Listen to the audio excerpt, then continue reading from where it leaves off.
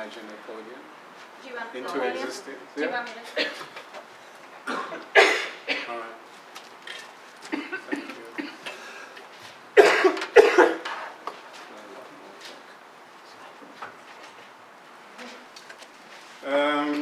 Thank you for this opportunity to present here. I'm basically now taking your attention away from the Global North to the hidden abodes of Africa.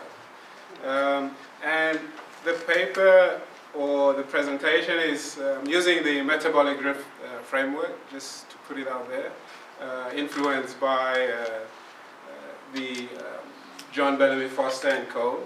And I think it's an important framework, and I appreciate the critique, but one of its central features is the alienation between humans and nature, which is one of the central or enduring features of cities under capitalism.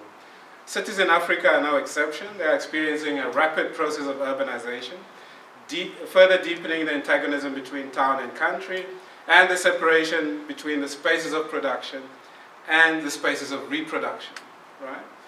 The corollary has been an environmental crisis, a growing surplus population, and a crisis of social reproduction for the laboring classes, what environmental sociologist Foster and Clark calls a corporeal rift. Now, they argue that to restore or mend this metabolic rift, consisting of both the ecological, social, and individual dimension, requires a transformation in the relationship between humans and nature to ensure more sustainable social metabolism.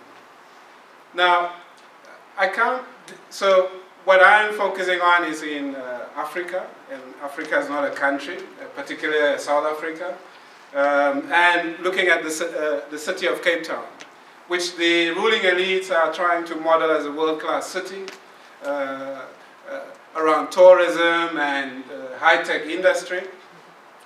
But what is happening in the city of Cape Town and across African cities is that urban workers and the unemployed are engaging in land occupation for livestock raising and agricultural crop production, reconfiguring what I call, in the lack of a better word, the semi-proletarian condition in the city, right? And making them important ecological actors in the broader ecological or environmental struggle. Well, there's been a tendency of what Lefebvre and Brenner and Smith call the urbanization of the countryside, or what they call planetary urbanization. What I contend is that in African cities we are also observing a counter tendency, what I call the agrarianization of the city, right? And I argue that occupying land for livestock and agricultural crop production, urban residents are transforming the socio-ecological relations and the landscape in the city with imminent potential for restoring a more sustainable social metabolism.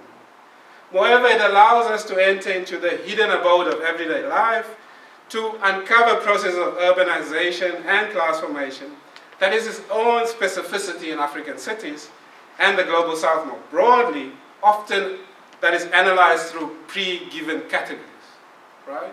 So from Europe and the US and the North, we are given categories and we have to analyze our own objective reality through that categories. And part of what I'm trying to do with this paper is to disrupt some of these notions and extend our imagination to think about how processes unfold in the Global South has its own specificity, although there is a general tendency, and it is with the specificity that we have to deal with. Now, I'm looking at three occupation sides, and I'm looking at it in the context of both actuality and potential. And it's a method of inquiry investigating potential or how social processes unfold. So it's not the end result. So we're looking at a process when subaltern classes engage in struggle and how that process unfolds. Now, Bertel Ullman explains that investigating potential is taking a longer view, not only forward to what something can develop into, but also backward to how it has developed up to now. This provides us with a method of investigation to study processes as it unfolds, with all its messiness, contradictions, and limitation, disrupting the scholarly impulse to search for pristine cases, right? That we can model around through posters, and reality is not that pristine. It's messy, and there's contradiction of class, gender, all of it embedded in our case studies that we often don't highlight in this search for these sacred alternatives, right? So I'm not adding this to say that the case I am presenting has all the messiness. It does have, and it should have, and it should allow us to learn from that thing. But what is important, and I think Gillian Hart adds another layer to our method of investigation, and she draws our attention to the political stakes of our research and our theorization. And she argues that it helps us to generate new understandings of the possibilities for social change, right? To put it differently, is like, what is the political stakes of our research and theorization, right? For example, if we put forward world ecology, what is the political implications of that? And how are we going to use that for our struggle beyond capitalism, right?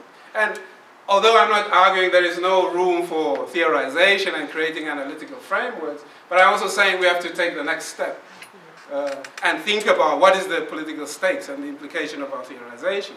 So I'm arguing and drawing on other people's work that alternative theorization will emerge out of real existing class struggle, often neglected in social science scholarship, right?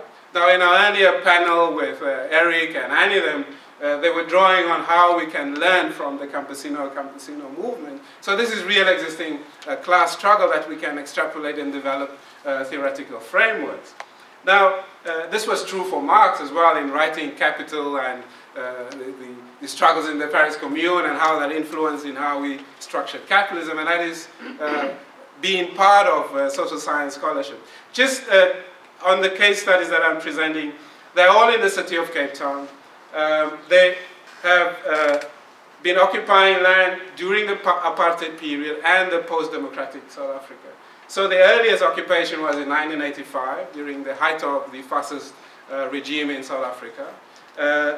The number of individuals per site or households, the largest group is about 269 households. And the largest tract of land is about 240 hectares or 593 acres on the urban edge, right?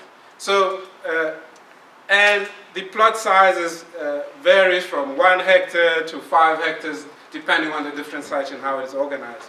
A key thing that I want to emphasize is that in terms of their rural ties, in the one group, weak rural ties with no intention of going back to the countryside. The other case is where people have strong rural ties, both land in the countryside and in the urban areas where they've occupied land. These are all illegal occupations, right? And so what this brings me to the next point is to how do we then think about what I call co-presence and the agrarianization of the city. So as I've said, the planetary urbanization theory, or as Brenner called it, a meta-theoretical exercise to understand the seismic transition in the 21st century is important. However, while the meta-theory focuses on a tendency towards a historical general totality, we also need to pay attention to the historical specific totality and the relation between the two, a point that Archie Mafeje, the African anthropologist, made. So meta-theory often has the unintended consequence of eliminating specificity and distinct social formation that does not conform to Eurocentric or Northern-centric conceptualization. The point is that capitalism and urbanization, particularly in the Global South, does not and cannot presume to manifest itself or be transformed in an identical manner everywhere, right? So this brings us where we then ascribe to cities, conflate class and space. If you are urban, you're proletariat, informal proletariat, whatever you're called, rural, peasants, rural workers, all of that. And what we characterize as cities today as an urban proletariat primarily reliant on wage labor and a growing mass of informal labor relegated to the urban slums. But in South Africa, the slums is not just for informal settlements, people who are unemployed and surplus population. There are also stable wage workers in slums, right? But we have this normal trope in how we think about urban slums, and we have to understand how the real estate market also functioning, that you have stable employed people in slums. Like, they are not irregularly employed or in that sense. But this brings us back to what the philosopher Masilo Matombak talks about, the co-presence of different temporal formations, or the rural in the urban, that has been an enduring feature of South African cities and Africa more broadly. So his conception moves us away from this linear articulation and disillusion, right? So the peasantry is dispossessed, and then they become wage laborers, right? People like Bernstein, Harold Wolpe, where non-capitalist formation are seen as capitalism's other, right? Instead, what is considered archaic or formation from a non-capitalist milieu should be seen as our contemporary and part of new social formations in city, right? So if we have used the metaphor of a geological layer, right? So these non-capitalist formations does not get dissolved, right? But it gets, capitalism subsumes it and makes it part of its own process of accumulation, right? And this insight it allows us to view the different geological layers as part of capitalist modernity. And I'm sort of trying to hit this point home before I get to the group, because I think it's important, because we tend to think about people are dispossessed and then they go and sell their wage labor. But in Africa, we have to ask ourselves the important question: what is wage labor an expression of? Now, Arrighi, in his study of Calabria and Italy with Pacelli, he says, we cannot presume that the sale of labor power through multiple determination and process cannot be taken a priori as an expression of proletarianization or depeasantization. Wage labor can either be an expression of semi-proletarianization, or of a landless peasantry, or of proletarianization, or an expression of petty accumulation, right? So if we assume that people are selling their wage labor, that we cannot assume that they are proletariat. They might also just be peasants, engaging in wage labor with the hope of going back to the countryside in a future day. And this is precisely the history of South Africa, that I'm arguing that land and labor has always been intertwined in the history of class development and the capitalist development in South Africa. So it's a false notion in Africa to talk about the transition from feudalism to capitalism, because there was never feudalism in South Africa, right? It's a different social formation that we have to deal with. And when I talk about these categories that we impose on countries to understand processes of agrarian transition, would lead people to the conclusion that there is no agrarian question, because we think through the lens of Europe, particularly Western Europe, right? In the case of England, to analyze the rest of society. So Africa and the global south becomes Europe's other. And you just impose categories on that, and that is how we sort of try to explain processes, right? But we cannot think of a city like Cape Town in the same way we think of New York, because its process of city formation is completely different, right? So, for example, the migrant labor system in South Africa defines how the city is developed, because that migrant labor that moves between rural and urban and rural then becomes the basis for the formation of the urban class, or urbanization in South Africa. And it's an outcome of struggle. So what we have in South Africa is that rural classes, or what we can call them peasants, are dispossessed of their land, but in the same process they are tied to the land through the migrant labor system. So there's this contradictory process that are taking place, right? So it disrupts this notion that, okay, transition from capitalism to feudalism means they are dispossessed from the means of production. So this is how we have to look at the urban land occupation for livestock raising. And I resist the impulse to just say, it's just urban agriculture, because I think it's something more than just urban agriculture. It allows us to see the co-presence of different historical formations embedded within city. And sometimes because they get hidden through the process of wage labor, selling the labor power, we confuse what we call a proletariat is actually, in fact, a landless peasantry. And landless peasantry, what I define as people who have less than 2 hectares, but it's not enough to produce a livelihood through that land, and has to sell them for wage labor as well. So in the city of Cape Town, what people are doing is producing livestock, pigs, in particular pig farming, goats, on the urban edge. And they are supplying a growing informal working class market, right? So they engage in market relation, but not in the normal process of accumulation. So key of their production strategy or livelihood strategy is the collection of waste material from the fresh produce markets, from restaurants, schools, and also households, and feeding that into their livestock, and also in the process for the development of crop production, right? And in the process, they are redeveloping, raise the soil, reduce waste to landfill by making compost, and selling food to neighboring working class communities, right? And also feed for their livestock.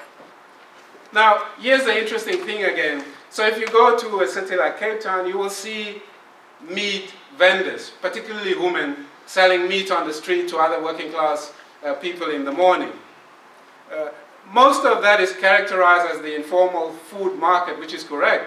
But there's another step that what people are not saying, these are also farmers that are producing this. So the same woman would be engaged in pig production, wake up early in the morning at 6, between 6 and 8 in the morning, sell that to other working class men and women who are going to work, and then retreat back to her farming to take care of her animal production.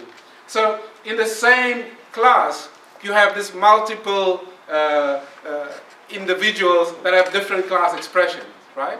That easily can confuse as they say, this is just an informal proletariat because they have a crisis of social reproduction, they are selling meat on the street. But it's something beyond that. The other important thing is that also that they are combining agricultural production and recycling as an important livelihood strategy. So waste provides a livelihood strategy. But why does it allow them? Because they have land, right?